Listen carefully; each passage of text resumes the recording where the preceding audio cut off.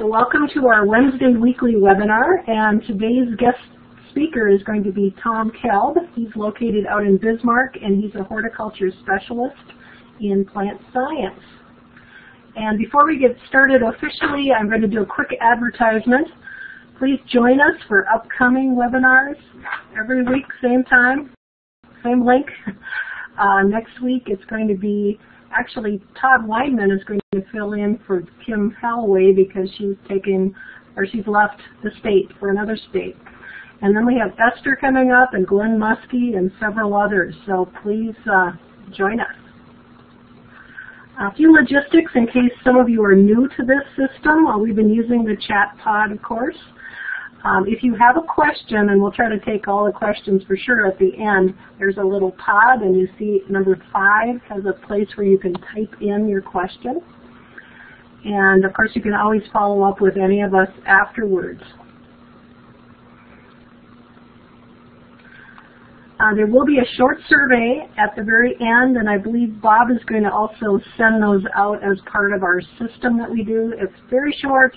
We really need your input because this was funded by a grant, and you also have the opportunity to win a prize and print out a certificate, so we tried to make it worth your while. It'll take you 2 minutes. And visit our Field to Fork website. It's a work in progress, and new resources continue to be added, so check that out. We're adding new things all the time. And now I'm going to turn it over to Tom. Thanks, Tom. I'm glad you made it. Yeah, thanks, Julie. Like you say, you never know with computers, and my computer wanted to do a series of updates here at the last second, and so I was scrambling around trying to make it stop updating so I can get on with you guys. But it's great to be here. Thanks for the invitation, and today we're going to talk about 10 steps to a fantastic vegetable garden. We got the spring fever now. It's warm, and there's a lot of interest now in getting a garden going. Today I'm going to talk about how we can have a productive garden.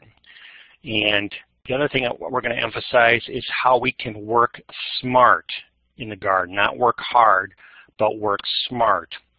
And our goal is to have lots of delicious vegetables that are healthy, nutritious, and we will talk about minimizing the use of toxic pesticides in our garden because we just don't want to be eating toxic vegetables. Also, I want to say that I like informal talks, and so I welcome your questions at any time, and so don't be shy, and I'll pause a couple times during the talk. And some of the steps, there's 10 steps. Some steps will take a few minutes, some will take a few more, but we're going to have a good time this afternoon, so let's get started. Here we go with our vegetable garden, and the first step to a great garden is you got to put your garden in the right location. And I think there's 3 important elements here. One is we want a sunny site. To have a great garden, we've got to have full sun at least 8 hours of the day. Okay, we need lots of sun, especially with any of the flowering vegetables. And most are. We're talking about tomatoes and peppers, eggplant, beans and peas, corn. They all have flowers and they all need lots of sun. If you have a more shady spot in a garden, you can put your leafy or your root vegetables in that area of the garden. But we want lots of sun to have a productive garden. The other thing I want to talk about is water. Watering is the most limiting factor as far as yields in North Dakota. We are in a semi-arid state. It is dry here, and for those of us who aren't raised in North Dakota, I appreciate how dry it can be here some of the summers. So if we want to have a productive garden, we have to have access to water. That's important. But as far as drainage goes, we don't want too much water, right? So we want to make sure everything is well drained. And a garden like this will maximize drainage, being here in a square foot type of garden. Today I was asked to talk a little bit about square foot gardens, and so let's do it right now. Does anybody know who this garden god is? And just type it in if you want. Wow. Okay. This is a lot of shy people out there. You can't remember, but you read his book. There you go. There you go, Todd. Todd, you win the special prize. Mel Bartholomew, square foot Steve. No, Mel. It's Mel Bartholomew, the Square Foot Garden God, and he wrote. He's got the #1 best-selling book for years. No, that's not Esther. Todd, no. Mel Bartholomew, and he's got a book about square foot gardens, and he talks about how it's a revolutionary way to grow to maximizing yields in a small space. You know, there's nothing revolutionary about square foot gardens. People have been growing their vegetables in raised beds since prehistoric times. But nevertheless, he put the spin on putting some lumber around the bed, divide everything in the square foot area, and then sell a book on it. And a lot of people here like the book. Me too. When I put in my first square foot garden, I use this as my resource, and I recommend this as one of the resources for us. I always kid about Mel that he's the only gardener I know who has white pants, so he never gets dirty in his garden. And Mel's idea talks about how you can divide your garden into square feet, little square foot plots, and it kind of makes sense. Like if you look on the right, you can grow 16 radishes in a square foot, but on the left, you can see like he thinks you can grow a watermelon in a 2 square foot plot. I don't know how true, or a pumpkin. I don't know about that. I've never saw a pumpkin vine grow only about 2 feet, but I guess you can let it just trail over the edge of the plot and or trellis it up. But you get the principle. The principle is make every square inch count in the garden. Okay, raised bed gardens do have a few benefits here. The first one is it's clean and aesthetic, and that's how Mel can have white pants and still have a great garden. It's also easy on the back, a raised bed garden, because you don't have to bend down as far, right? So that's really a benefit, especially for those of us who are over the hill and we don't quite bend as easily as we used to. Another nice benefit about raised bed gardens is it has no compaction, and that's because we don't step on the ground, okay? We can just reach across the garden. We don't have to step over the garden. Raised bed gardens have great drainage, and being raised, they warm up quickly, and usually we have fewer weed problems in square foot gardens, because one thing is that every inch is covered by a plant, so the weeds, the emerging weeds, can be smothered out.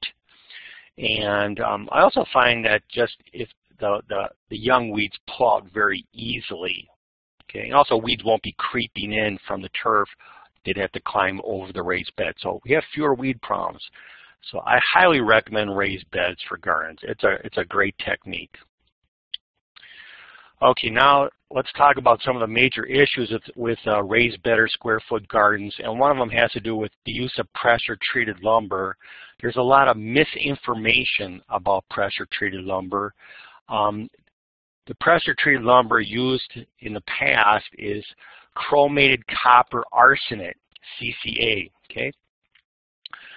CCA was safe to use in a square foot garden or a raised bed garden. It was a reasonable use of it.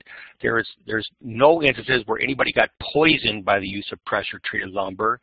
Nevertheless, the manufacturers decided that it wasn't worth the grief, because the word arsenic in vegetables just is a bad combination, right? Arsenic and food, you don't like to put that together. So in 2002, the manufacturers started pulling this off the shelves, and you'll have a hard time finding CCA-treated lumber for residential use. It's pretty much limited now to the use of like using it on marine docks or maybe on a deck, but you can have a hard time finding CCA-treated lumber for residential use. And on the label it says, avoid intimate human contact with the wood. Okay, so I don't know how you feel about that. I love gardening, but I would never make love to my lumber in the garden. But I guess what they're talking about there is when you use this type of lumber, sometimes it's used for like a handrail, so like people keep rubbing it when they walk down the steps, so don't use it for a handrail. But anyhow, this is a problem of the past. It wasn't even a problem to begin with, but it's a problem of the past. Today, the type of lumber you're going to see if you go to a lumber store for residential use is ACQ lumber, alkaline copper quaternary lumber. And what they did is they just boosted up the copper. So it's recommended as an alternative material for vegetable gardens, and it contains no chemicals that are considered toxic by the EPA, okay? So this is non-toxic wood. There's nothing to be scared about with pressure-treated lumber. Just make sure it's the modern lumber, and that'd be likely ACQ lumber. Okay, so I highly recommend the use of pressure-treated lumber in vegetable gardens. Other choices, you can use cedar. Cedar's natural, and it lasts a long time, but it's very expensive, several times more expensive than pressure-treated lumber. And you know, unless you're really rich, it's just not. I just don't think it's that cost-effective, frankly. And I think we want to make our garden affordable. You hear about these people who put all these gadgets in their garden. They end up when they harvest their ultimate crop, you have like the $64 tomato that they grew. Okay, we don't want that. We want our gardens to save us money, not cost money. Untreated pine is another option, and that's perfectly natural, perfectly safe, but it does have a short life. You know, maybe you'll get a few years out of it. Then lastly, railroad ties are the other common use for raised beds. Problem with railroad ties is they are treated with a toxic material, creosote typically, and they say you can use it if it's aged railroad ties, but it's really hard to determine at what age is the railroad tie safe now. So in general, I do not recommend using railroad ties for vegetable gardens. I recommend them for use in use of landscape flowers or in shrubs, but not in a vegetable garden. If you are at all concerned about any of these toxic materials, you can always line the inside of your raised bed with plastic, some black plastic, and that will serve as a barrier to prevent any possible toxins from getting into your plant, into your vegetable garden. Okay, here's an example. I saw Michelle Efforts was on, and here's Michelle in one of her Junior Master Gardens, a nice raised bed garden. And if you see that boy on the left with the green shirt there, that's one of our target audience, the boy who's eating a upside down bag of Doritos there and kind of confused looking at a broccoli plant for the first time in his life, doesn't know what a vegetable is. And so this is, I really salute Michelle and all our county agents who are putting up these Junior Master Gardens out there and making a difference, getting our kids to eat vegetables. And that's a big problem we have here in North Dakota.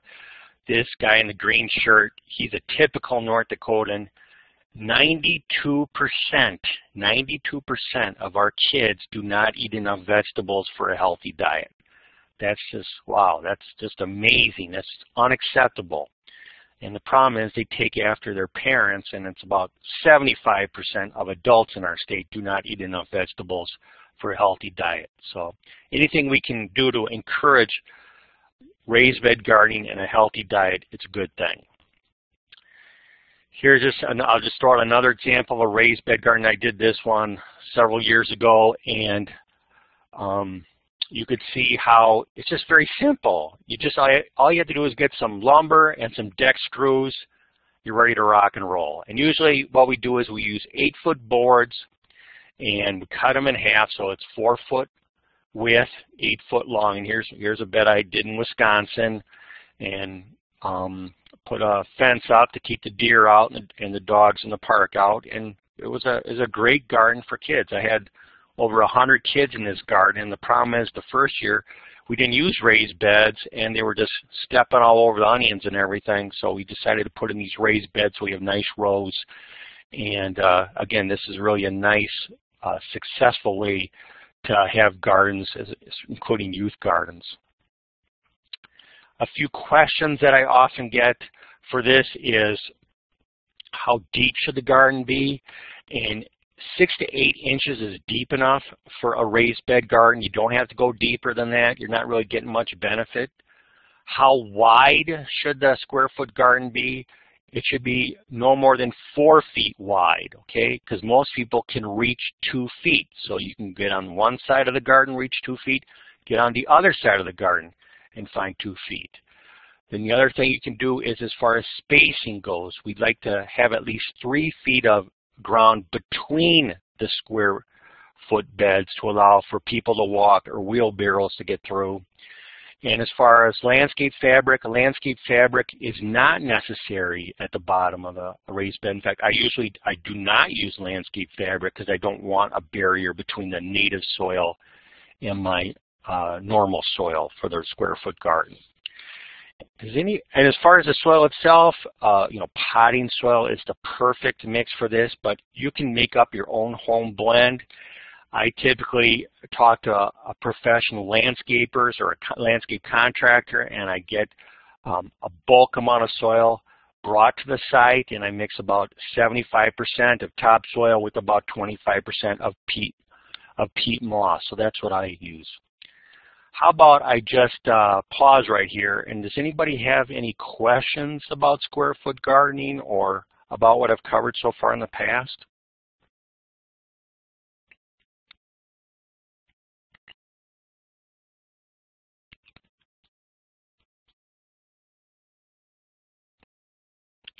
Okay, hearing none, we're going to march on. Next thing. Another key to a great, fantastic garden is soil. And we're from a rural state. We know, from farms, that if you want to have a great farm, you got to have great soil. Same with the garden. If we want to have a productive garden, we got to have great soil. So we want at least 4 inches of topsoil. That's what we got to have. Should we do a soil test? That's a good question. And my general belief on this is that if there's anything mysterious going on in your garden and you're not having optimal growth, it's worth the investment to get a soil test. It costs $18 to get a soil test, and that can unlock the secrets and find out how we can make our garden even more fertile. So I highly recommend it. So think about it. A good garden can produce hundreds of dollars of produce. So an $18 soil test is definitely worthwhile. And then I think one of the best things you can add to your soil is organic matter. Then comes the question, what organic matter? I think if I just had to take one type of organic matter, I would highly recommend sphagnum peat moss for North Dakota gardens. And that's, like other organic materials, it will improve the structure of the soil. It will improve the fertility of the soil. It will help the soil to hold on to water when water is limited, but also it will improve drainage to allow water to flow out in case there's too much water. So it's just a great material. And I like sphagnum peat moss because it also will acidify the soil. And that most of our soils in North Dakota are alkaline, so a little bit of extra acid will help bring it right to the sweet spot where we can have optimal plant growth. So I can recommend 1 inch of sphagnum peat moss to a garden, or 2 inches, and mix it in, or for a raised bed, maybe up to 25%. And mix that in, and you'll have a beautiful quality soil. Another material that people often use is manure. And I just want to say that one thing to be concerned about with manure nowadays is you got to know the source of the manure, because a lot of pastures now are being sprayed with herbicides, and some of these are persistent herbicides. And so if a horse like this eats grass from a herbicide-treated pasture, or if it eats herbicide-treated hay, then that herbicide, the animal will consume it, the herbicide will pass right through the animal without breaking down, and then when it poops it out, it'll have the herbicide in the poop. And so there you go. When you spread that manure out, you'll be spreading manure that's just laced with herbicide, and it's the pyridine herbicides that are a concern. And I'll get the question again this year. I'll have some callers come in and talk about how their tomatoes have some unusual curling, or their beans and peas. They're very sensitive to these pyridine herbicides, and they can persist in gardens for years. So that's really a sad situation. So know where your manure is coming from and be wary of herbicide-treated pastures. Tom, you have a couple questions in the chat. Okay, here we go. Michelle, if you build a tall raised bed 28 inches high, right, okay, as far as, yes, Michelle, the answer is yes.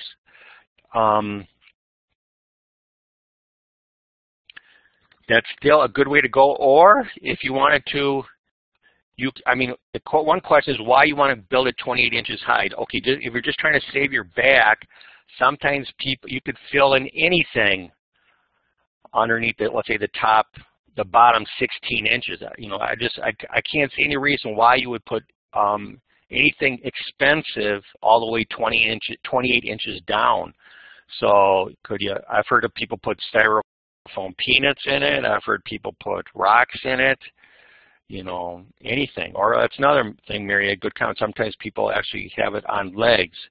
But as far as that key area where the vegetables are growing, a mixture like that, let's say 75% topsoil and then 25% organic matter, you'll have good success with that. Okay, in that key, let's say, again, 8 inches, but really 6 to 8 inches is all you need of good quality soil. Good question. Do you still need Alice has a question, do we still need a gas tiller, or is it gas tiller? I think you mean like a rotor tiller for a square foot garden? No, you don't need it. You don't need to use a rotor tiller for a square foot garden.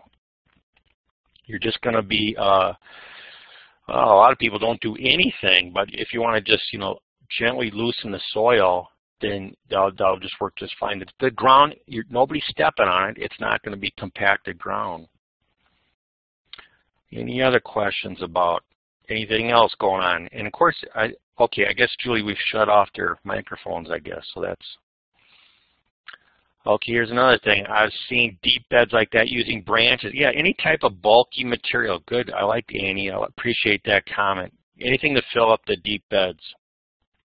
Yep, the whole key is that upper layer, upper 8 inches. Okay, well, I'm going to keep moving. And let me just throw in a little philosophy in here also, is that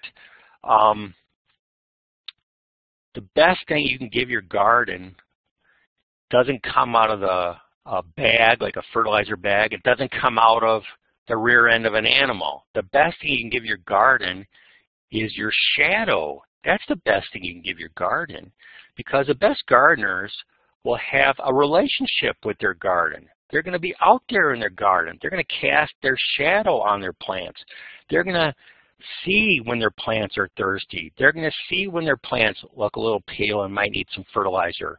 Or they're going to see that first outbreak of aphids on the plants. So the Native Americans, I've heard they have a saying, the best thing you can give your garden are your footprints. That's the best thing. So it's the same philosophy. It's that spend time out in your garden and enjoy it, and you'll have a better garden. And you can do what you want. You can sing to it. You can pray to it. You can talk to it, whatever you want. Just have a relationship with your garden. Okay, that's all the philosophy I have for today, though. Okay, now let's keep moving here. The next thing is, if you want to have a great garden, you got to have great cultivars, great cultivated varieties. All right, and because if you have bad seeds, if you've got bad varieties, it doesn't matter how good the soil is or how good you are at watering. If you got bad seeds, then you're going to be limiting the production of your garden. So when I look for cultivars in North Dakota, I look for something that's early. That's the most important word in North Dakota. Our growing season is so short. It's anything that says more than 100 days in a catalog, I flip the page. Forget about it. We want a cultivar that's high yielding. We want a cultivar that resists diseases, so we don't have to be spraying fungicides. And we want something with outstanding flavor, maybe something distinct that we can't buy at the grocery store. But it's got to have great flavor. Otherwise, what's the point? And I can think of only one exception to this, and that is Swiss chard. Swiss chard is disgusting. It's the worst tasting vegetable there is. I know there's probably one or two of you out there who will argue about this, and then I find out about how you cook it. Yeah, you probably fry it with about 5 pounds of bacon, add some garlic, and then it's tolerable. But personally, I think this clover looks more appetizing than Swiss chard. But still, it's beautiful in a garden. This is part of my, yeah, there you go. Here's part of my research team testing out different cultivars, one of my boys and girls. And they're doing what I call a snowflake test. And that is a cultivar has to ripen before the snow falls. And that's around that, and this time it was mid-September in Bismarck. I want to give you a heads up that we do test cultivars in backyards, and we've worked with over 800 households across North Dakota testing promising varieties, and you've got this handout available, I think. These are the proven performers in North Dakota. And if you'd like to join our research team, it's a fun project. We'll hope to launch this next week. And again, every year we'll work with over 200 families testing out all kinds of vegetables, herbs, and flowers in their backyards. Simple experiments. Usually we compare a new variety with a new promising variety versus one that's reliable and we currently recommend. So we want to discover the new varieties. Okay, I'll just go over a few varieties here. One is, a lot of things, who knows what this is? Who knows what type of vegetable this is? Any courageous people out there? The most common guess I get is currant tomatoes or cherry tomatoes. But the answer is no. This is asparagus. This is asparagus. And you may not know this, but there are male asparagus and female asparagus plants. And this is a female because it produces offspring, it produces seeds. And the females live a balanced life. They produce seeds and they also produce spears. But the seeds take a lot of energy out of those plants. And so that's why if we want to have just spears, we want the all-male varieties. What I call them the Jersey boys from New Jersey, like Jersey Giant, Jersey Knight, Jersey Supreme. So if you want to maximize yield in asparagus, we've got all-male varieties now available to you. Another thing is there's all kinds of beans out there this year. There's magic purple beans that will turn green when you cook them. And that kids love that, see that magic. And it's a good way to trick kids to like beans. If I had to recommend a type of bean for you to try, I'd encourage you to try filet beans. Filet beans. These are long, slender beans of optimal quality. And I would say the variety Crockett is really outstanding, but just explore a little bit. Likewise with corn, there's super sweet varieties of corn now that are 3 times sweeter than what we had when we were kids. I remember this when I was a kid on our farm. I'd pick corn the night before, and then I'd drive down to the Minneapolis Farmers Market and sell the corn the next morning. I had 1 day to sell that corn. After 1 day, that corn was cow feed. It wasn't any good. But nowadays we have corn that's much sweeter and that will stay sweet longer. So explore those super sweet types. And specific cultivar names are listed in the handout you have. Cucumbers. Wow, there's just so many amazing burpless cucumbers that are much more productive, much more higher quality than the standard, let's say, straight 8s that are commonly grown here in North Dakota. And Tasty Greens are great. This question about GMO corn, and I appreciate that question. I want to make, that's a great topic. Let's be clear that it's almost impossible for a gardener to grow a GMO variety if they don't want to. Because for you to grow a GMO, well, first of all, it's rare for a seed catalog to offer a GMO. It's very rare. It has to be one that's, it's most likely going to be in sweet corn if it is.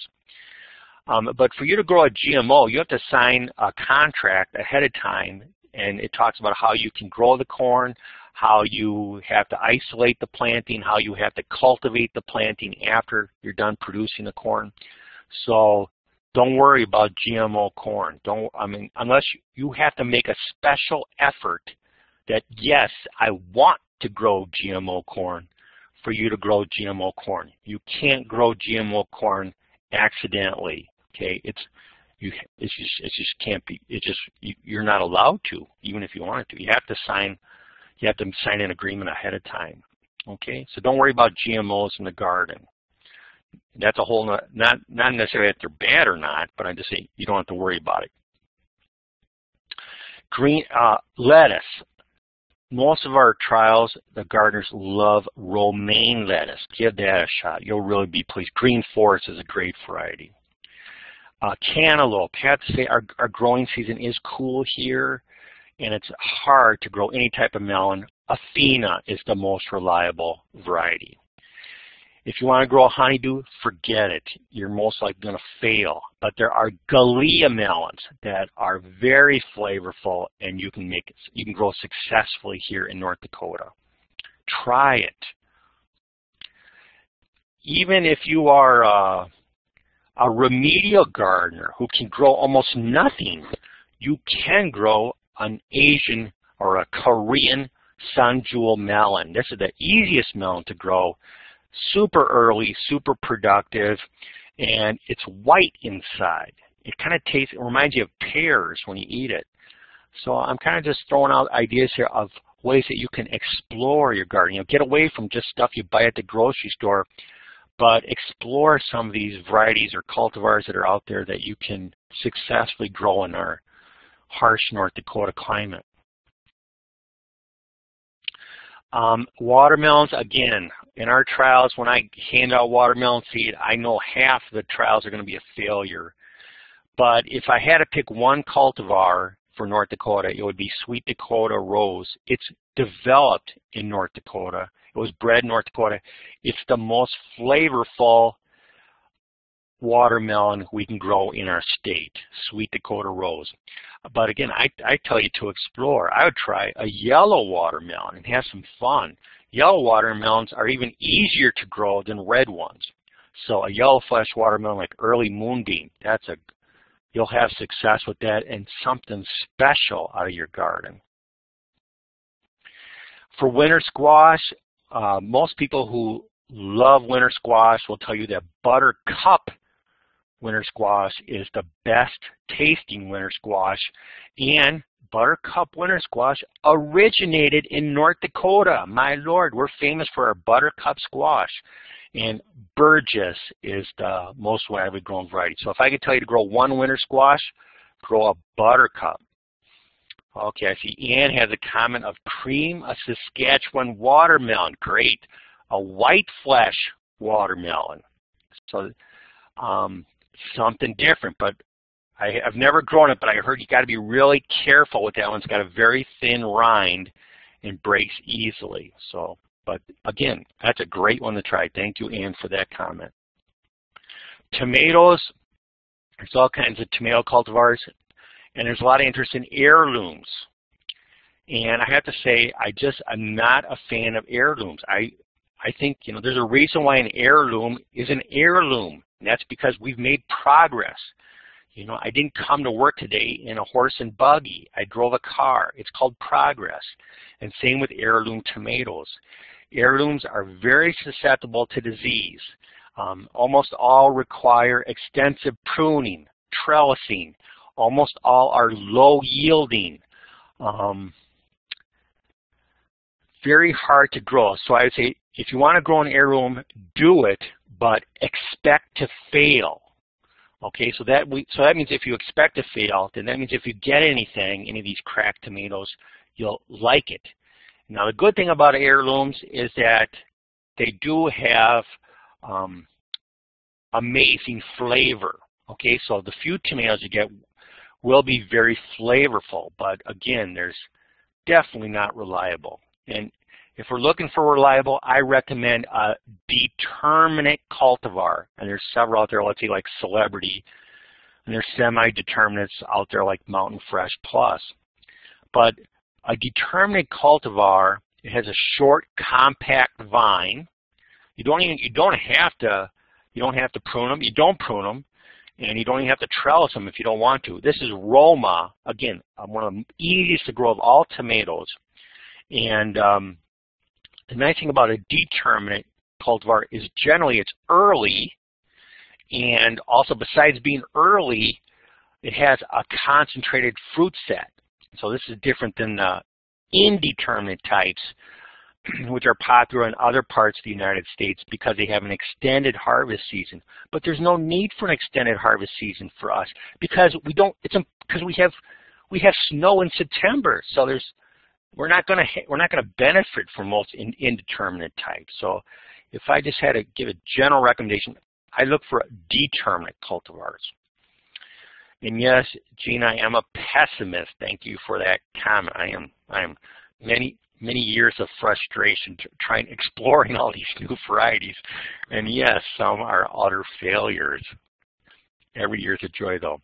Let me just throw one thing here about tomatoes, and that is if you do grow tomatoes on a big scale, I want you to at least get introduced to the spring weave system.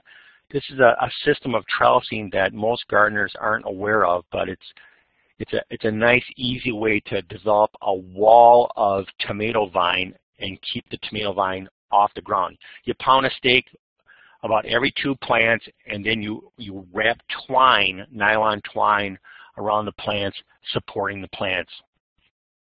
Okay, question from United Tribes. Yes, on a seed packet of tomatoes, it will definitely say if the cultivar is determinate or indeterminate. Also, if you look at a seed catalog, it will state determinate or indeterminate types. And there are some good, there are good indeterminates too, but just if I just had to give you a general recommendation or just a most likely successful approach, I would use a determinate type. Okay, any other questions about varieties, cultivars, or let's say tomato, anything before we move on?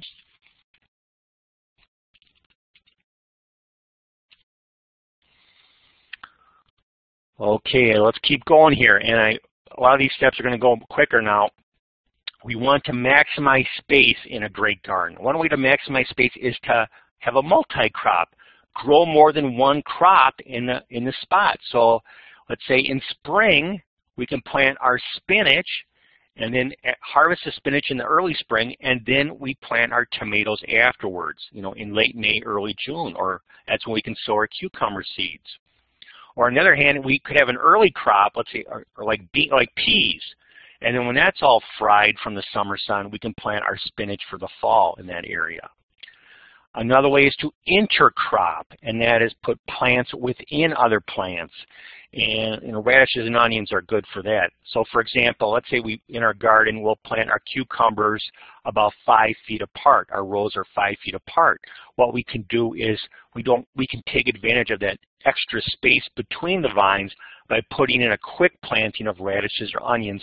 Then we'll harvest that in the early summer, just when the cucumber vines start to fill in. So that's intercropping, planting between the rows. And then also, we talked about growing vertical, and that's a great way to have long, straight cucumbers is grow vertically. Another step that's important is proper watering. We want to avoid overhead irrigation. Oh, this is terrible to see this. I hate to see this because what's happening here is the leaves are going to get wet and they're going to be subject to diseases. We want to avoid overhead irrigation. The plants drink through their roots, so let's water the roots. Let's water in the morning. That's the best time because we water in the morning after the sun comes up or while the sun's rising. The plants are active, they'll suck up the water they need, and then any excess water will have a chance to dry before the nighttime comes, which is when a lot of diseases get active in moist foliage. We want to water deeply. We don't want to water frequently. The roots will grow where the water is. If we water deep, the roots grow deep. if we water, let's say every night or every other day, and just shallowly, the roots will stay near the surface, they won't grow deep, and they'll be subject to drought stress. Also, mulching is a great tool for us in North Dakota. I'll talk about that more later. We want to prevent pests, okay?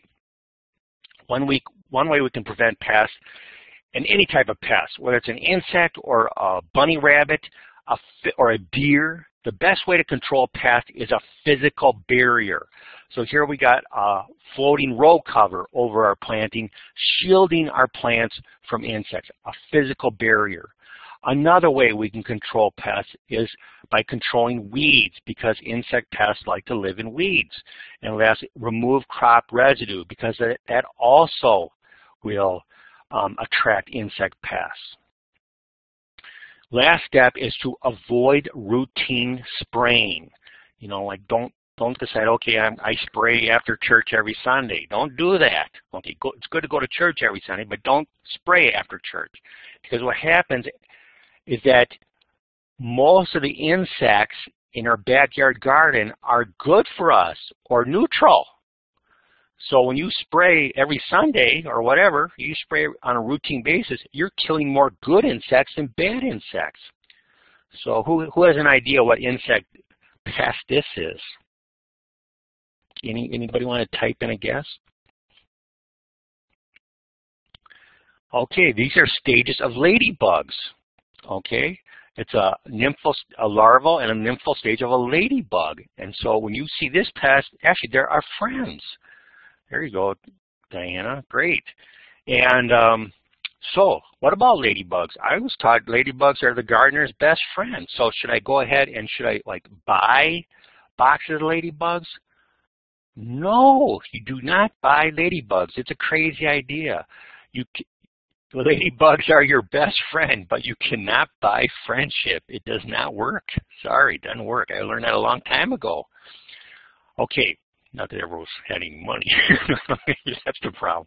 But when you buy a box of ladybugs, the ladybugs you bought were hibernating. They were hibernating in huge clusters, and they were harvested. When these ladybugs are released in your garden, they're not hungry. Instead, they want to burn off their fat layer before they start eating. So when you put ladybugs in your garden, they want to burn off their fat layer before they start eating any other pest. So studies have shown that after 24 hours of releasing a box of ladybugs, this is how many remain. 1. That's right. They're all gone. And the only reason why this ladybug's still there is because it has broken wings. It can't fly. So don't buy ladybugs. It's a total waste of money. Nevertheless, we still have insect problems, and so we need to address these. And like some insects like this, like you look at this cabbage worm and like some other types of larvae, they got amazing appetites. They can eat like 2 times their weight every day. You know, that's like if you're a teenager, a teenage boy, that's like going to McDonald's and saying, okay, I'll have 200 Big Macs and 200 large order of fries and maybe throwing about 50 salads for my good nutrition. You know, they got amazing appetites, and so you need to take action to defend your planting. And there are natural insecticides out there, like insecticidal soap, for example.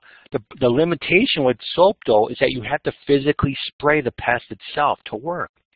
There's products like BT, this natural bacterium, and dipel and thuricide are common insecticides with this.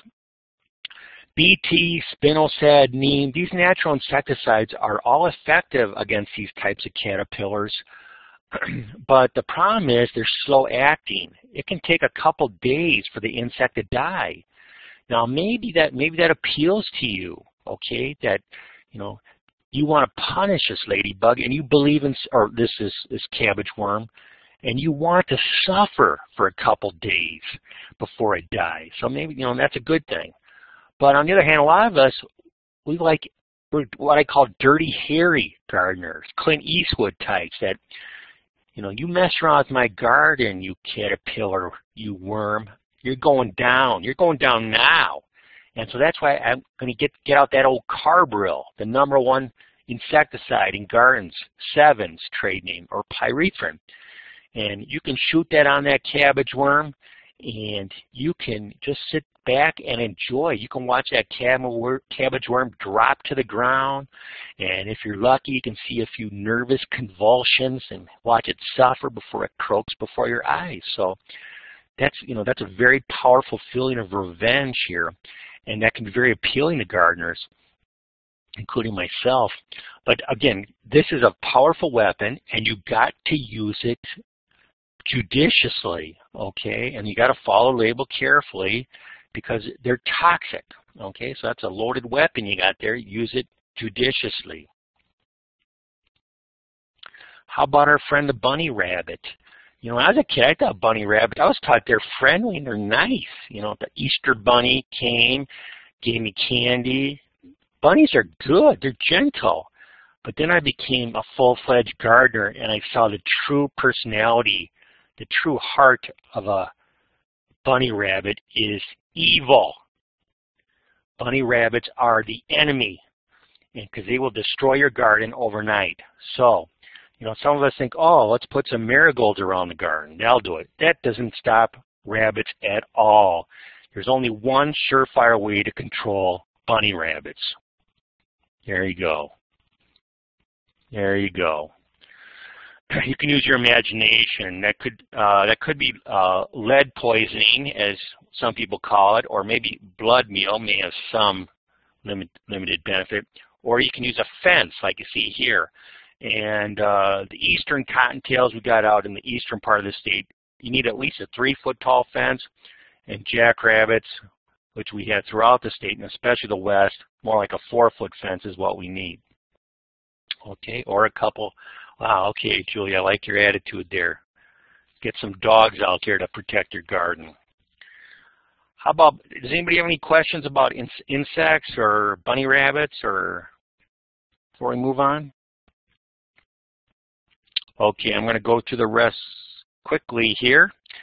We want to control weeds, and the key is control weeds when they're young. There are chemical weed herbicides and trifluralin, also known as preen, is a widely available product, and there's natural products like corn gluten meal. And then, of course, there's mulch, and let's talk about that. Todd talked about mulch a little bit earlier. There's all kinds of mulch out there, clear, black, red. There's IRT, infrared transmitting mulch. There's silver mulch, straw mulch. Clear mulch will generate the most heat, and it uses like the greenhouse effect. So if we want to get our plants off to a quick start, clear mulch will generate the most heat. So you can see these cucumber rows side by side on campus in Fargo. You can see the row under the mulch is already blooming and much more established than the row right next to it that's not under mulch. But the problem is, like Todd mentioned this earlier last week, was that sometimes, you know, if you have a weed-infested garden, the mulch, you can have weeds grow underneath the mulch, and so that can be a concern. And that's the reason why black plastic, the second one there, is more commonly used. It will generate heat, and also any weeds that do emerge underneath the mulch will die because they don't get any sunlight. But the key about black mulch, to get the good heat transmission, is you have to have it smooth and taut against the ground, to come into contact with the ground. Because if there's gaps there between the mulch and the ground, you're going to lose a lot of heat there. There are studies that show like red plastic mulch is best for members of the tomato family, just because of the special wavelength that's reflected.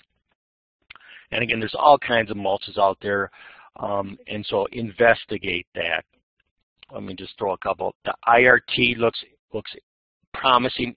That means an IRT mulch allows the infrared to go through, so you get that nice greenhouse effect going. But since it's brown or dark green, the weeds won't have a chance to get going because they'll be smothered. They won't get the light that they need to grow. So the IRT mulches are getting popular now.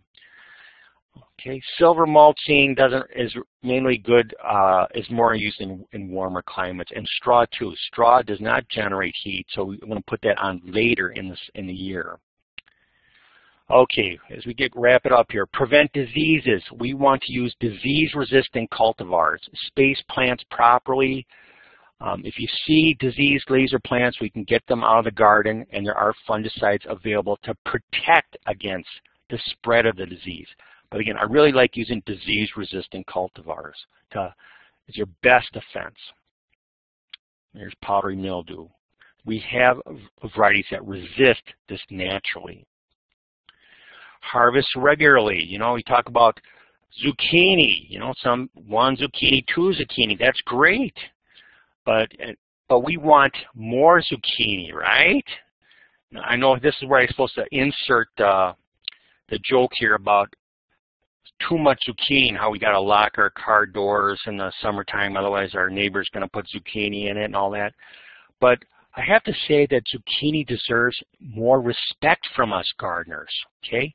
It needs more respect, because why don't we respect a vegetable that's so productive? We should honor zucchini. The problem is not the zucchini plant, the problem is us. We just don't know what to do with it. And it's such a multi-use vegetable. Zucchini, we can cook it, but also we can use it, like when I was a kid, we used it as a baseball bat, our big zucchinis. You can carve a zucchini out and make it into a canoe, zucchini float. We can have boat races down the Missouri River with zucchini. And then also, there's another strategy, and that's, we talk about the legend of Montana Maggie. Montana Maggie once, she had, this is a true story. Maggie was a gardener, and she was in her house, and all of a sudden, a bear came to her property and started eating seed out of the bird feeder box. Her dog got so mad about that, so the dog started barking, bark, bark, bark, bark, bark, trying to defend the bird seed box. Well, Maggie heard the dog bark, and so Maggie went out to the deck there, looking out at the backyard, and saw the bear, and goes, "Shoo, bear, shoo, you get out of here, bear, you get out of here." And all of a sudden, the bear didn't like Maggie. Like that. So the bear started coming, charging right at Maggie. So here's Maggie on her deck, racing through the door, and here's the bear's face right there, halfway through the door. Maggie's there, you know, she's trying to reach on the kitchen counter. Is there a knife or something she can use to defend herself? No, there wasn't a knife. She just grabbed something. She grabbed a zucchini. She bopped the bear, and the bear ran away. So zucchini, what a great crop. You can even defend yourself with zucchini. But if you want to have lots of zucchini, you've got to keep harvesting regularly. The last point is you want to extend the season. Okay, and frost can come early, so a blanket of protection or even a double layer is even better, just like with us. When my mom taught me, you know, put on 2 coats or put on a sweater and a coat, use layers, they'll give you even more protection. Or take advantage of cool season vegetables. And, you know, for example, kale is getting very popular now, and this can grow in temperatures in the low 20s. I've seen it even survive snow. So take advantage of that. So I want to thank the people who took the photos for this presentation, and ask, does anybody have any questions before we wrap it up for today? I see Michelle's a question, putting straw around fruit trees, keep the ground colder. Okay, that's, yes, Michelle, a straw around trees will keep the ground cooler and help to reduce premature blooming.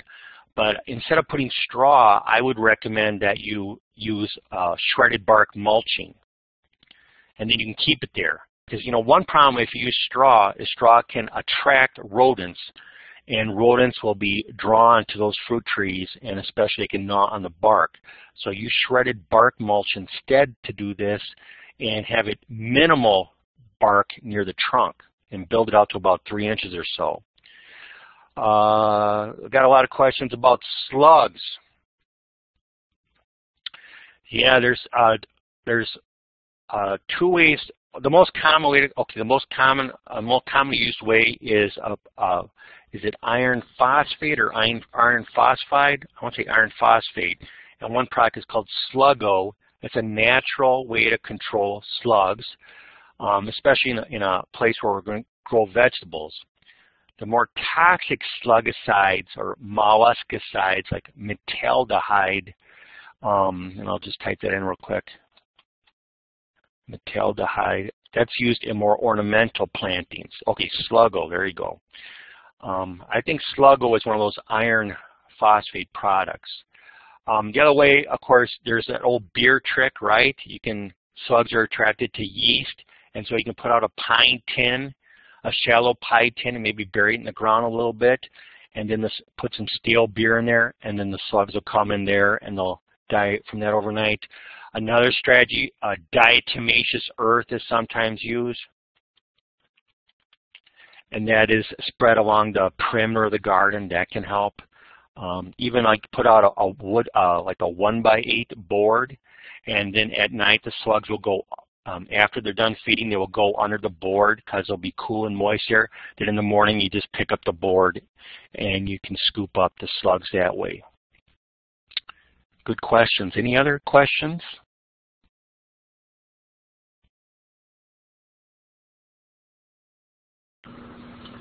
Okay. I will hop in, and I'm going to thank Tom for the entertaining and very educational session today. I popped in the survey link, so please take a minute or two to fill out the survey. And don't forget to show up next week. We should have another entertaining and educational session featuring Todd Weinman. I have a fun job. I get to work with a lot of cool people. Thank you, Julie. Thank you, everybody out there. I really appreciated it.